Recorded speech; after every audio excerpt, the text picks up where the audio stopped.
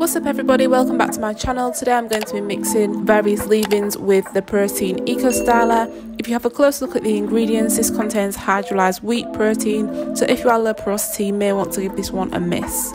Stay tuned to see how I get on.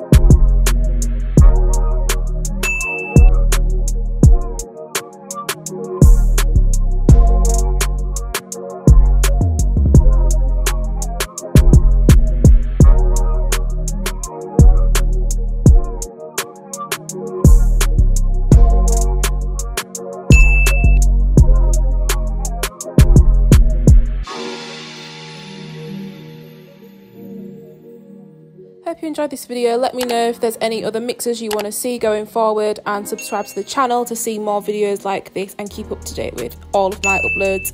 See you in the next one.